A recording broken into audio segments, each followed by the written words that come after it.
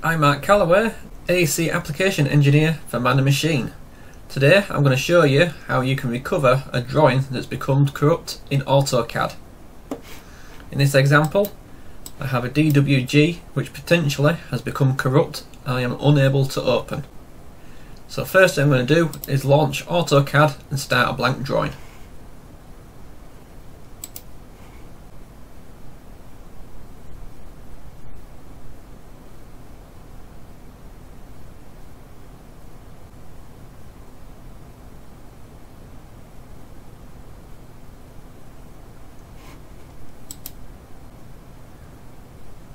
Now that I am inside AutoCAD, I have the command line.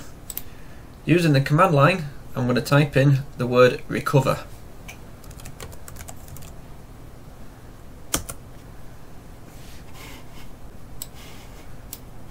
This is going to give me this window.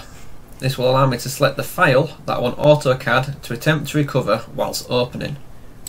I can see here the AutoCAD example DWG that I have on my desktop.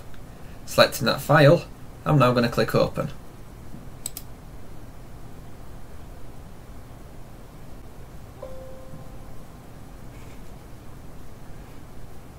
AutoCAD has detected errors within this file.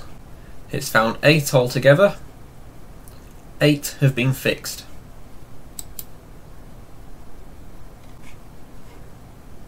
I now have access to my once corrupted AutoCAD file. All that is left is to save the file in its fixed state. Thank you for watching.